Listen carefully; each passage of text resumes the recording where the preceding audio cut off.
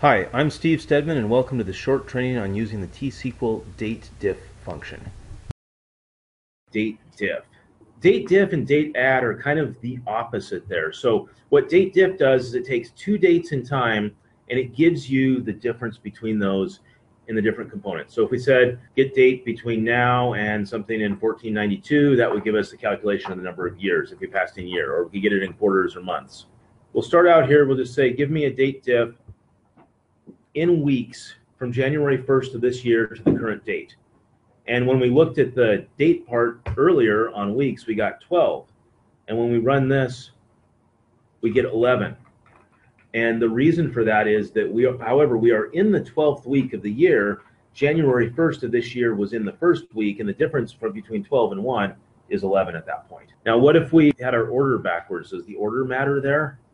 Well, if we run it with give me the number of weeks between the current date and January 1st, well, in that case, it's going to go negative and show that January 1st was negative 11 months. So let's take a look now. What I've done is I've taken January 1st versus the current date, and I've passed in a bunch, all the different parameters here that are available. We can get our results back and see that for year and quarter, well, January 1st is in the same year and the same quarter that today is, so those show up as 0. For month, we're getting 2 months apart, days, day of year, and day. We're getting the same number there, and then you can see the calculations all the way down. Where it gets interesting as we scroll to the bottom here, you notice there was no result on these last two. And the last two that were shown were to calculate microsecond and millisecond.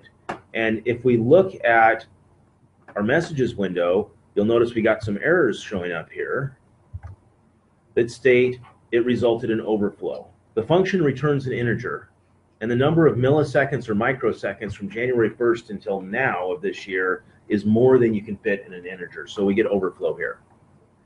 So that's just something you want to keep in mind. And you can't, the function does always return an integer at that point. So if you get overflow, I don't really know a way around it other than let's just do a smaller range. So if we take millisecond and microsecond and calculate between today, and with no date, it assumes midnight.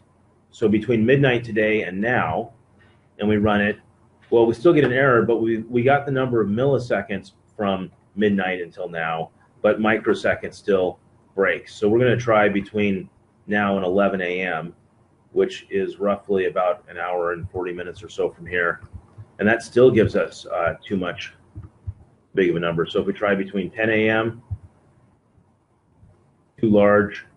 We go between, right now it is 9:19, so we'll go between like 9:15, and you can see that it is several million, 286 million microseconds from 9:15. Not every day are you in a situation where you have to be calculating milliseconds or microseconds, but I just wanted to show how the overflow works there. This is really handy when you're trying to figure out intervals between any two given dates, and it does all the math for you. And again, things like we talked about with leap years or whatnot, it takes those into account appropriately.